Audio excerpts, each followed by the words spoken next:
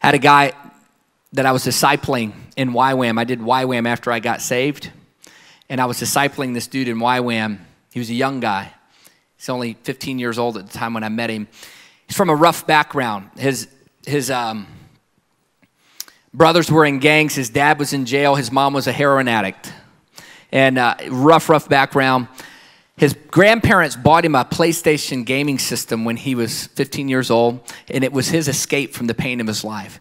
He goes to school, gets out of school, comes home, his gaming system is gone. He can't find his gaming system anywhere. Goes all over the house, goes into his mother's room. When he gets into his mother's room, he sees that she's ODing on drugs. She had sold his gaming system to go get her drugs. So he calls the police. He calls his brothers who were in the gangs. The brothers beat the paramedics to the house. They see him in the fetal position in the corner, and he's crying in the corner in the fetal position. And they say, get up, get up. Social services is going to come pick you up. Get up, come with us. Stop that crying. He can't quit crying because he's witnessed his mama there overdosing. So because he can't quit crying, they start beating him. Man up. This is life. Man up. See, people are only walking in the light that they have, and there's a cost to putting your light under a basket of fear. Somebody's going to go home and beat their wife tonight because they don't know what they don't know. They're only walking in the light that they have. This stuff is happening all over, the pain that's in the world, all over the place, all the time.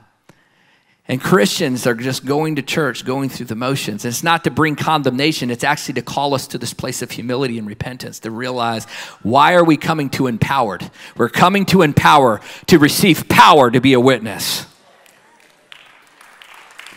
So that we can become a solution to these hells that people are living in all over Tampa Bay. Amen? All over wherever you're coming from. Here he is, and they're beating him. And he decides that day, I'll never cry again. I'm going to be a real man.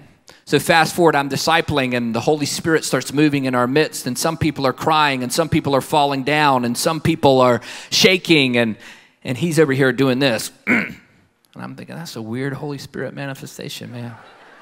I lived in Bethel before at Redding, and I'm like, man, I've seen some stuff that's kind of weird. And I just leave him alone, and he's like, like doing this stuff. And a few days go by, and I say, hey, man, how come every time the Holy Spirit starts moving, you do this thing? Is that the Holy Spirit? And he's like, nah, man, that's how I stop my tears. And he told me the story of what I just told you. I take him into the bathroom, and I say, Rich, I want you to look into this mirror, and I want you to read this word. I'm going to read this word to you. And he looked into the mirror in the bathroom, and I read him the shortest verse in the Bible. Jesus wept. And I read to him how Paul, with many tears, would pray. And man after man, and the David, and the Psalms, and all these men of God weeping. And at the end, I said, I want you to know something. And I'm going to tell you what I told him. I said, I want you to know something. Jesus Christ loves you because he loves you, because he loves you, because he loves you, because he loves you, just because he loves you, because he loves you, because he loves you, just because he loves you, because he loves you, because he loves you, because he loves you, because he loves you, just because he loves you, because he loves you, because he loves you, because he loves you, because he loves you. I want you to know he loves you just because he loves you, because he loves you, because he loves you, because he loves you. Because he loves you, because he loves you, because he loves you, because he loves you, just because he loves you, and there's nothing you can do about it. He's always loved you. He's always gonna love you, and there's nothing you can do about it. He loves you. And Richard began to weep. And he went from the guy who never weeps to the guy who always cries. Anybody know what I'm talking about? You know, you guys know somebody like that. You just say the name of Jesus, and they're like, oh. He was that guy, man. I love those guys, man, because those guys typically are the ones who are the most on fire, man. They are tender for the Lord, man. I mean, and that's how Richard, I mean, he would go, and he would go leave the conference, this conference. He would leave and go lead 15 people to Jesus and bring them back, man. He was on fire, and he was a leader, so he was leading everybody else to the Lord. Till about 2 weeks from the end of the school. he started rebelling. And see, what I didn't realize is that he had been abandoned by every father figure in his life, just kind of like I was. And I didn't realize it, but because he had been abandoned by them, he had decided I was like a father figure to him. He was going to abandon me before I could abandon him. And so he started to rebel on purpose, and I didn't realize it. He just started getting in trouble over and over, doing really bad stuff. And he was taking everybody else in the school down with him. And I got to send these students back to their parents. And I'm like, man, I got to send him home because he's messing everybody else up. And it's breaking my heart. He's my favorite student, but I'm going to send him home.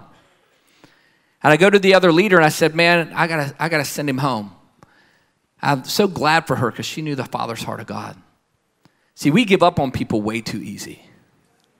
Love never fails. Love never fails. It never gives up. We give up on people. The disciples said, how many times do we have to forgive? Jesus says 7 times 70. In other words, until it's complete. She said, no, Richie, one more chance. Give him another chance. I said, all right, one more chance. I go down to where this young man was and I said, hey, why are you doing this, man? I love you. And he exploded at me. I don't even know what love is. You say you love me. You say God loves me. You say love, love, love, all this love. I don't even know what love is. And I'm so glad for my advantage, the Holy Spirit, because I explode right back in his face. And I say, Richard, there's a gun right here. One of your gangbanger brother's friends has a gun. Either you're going to take the bullet or I'm taking the bullet. Who's taking the bullet? And he began to look away. I said, no, Richard, look me in the eyes. Who's taking the bullet? You or me? And he began to weep. He said, Richie, I take that bullet for you. I said, don't you dare tell me you don't know what love is. You just love me.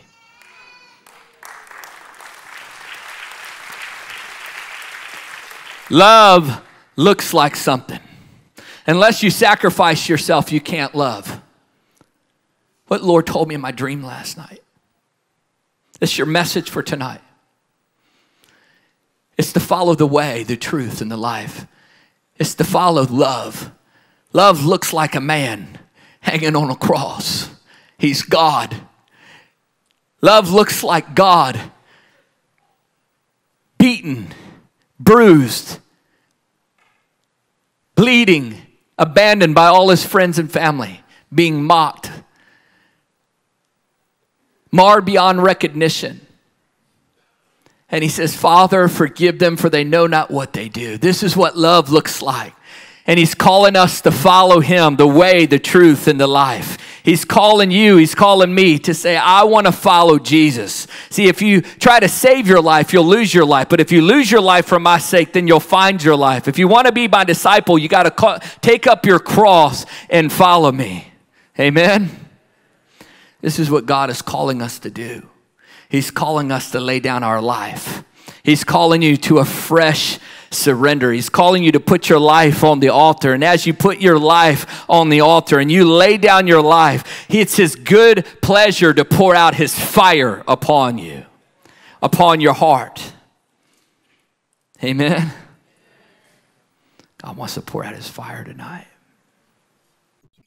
Hey, I'm Richie. Hopefully you enjoyed that clip. I'm here with my son, Jonah, and I'm excited to see you hopefully in Oklahoma City for greater things. You know, it's great to watch these videos, but it's even better to be in person. I've been at these many of these Global Awakening gatherings, and I love to bring my family, love to bring the kids, because we want to not only have encounters for ourselves, but we want our children to experience the Lord. And we want our children to see us experiencing the Lord. Right now, God is moving in families, and I hope to see you and your family there at Greater Things.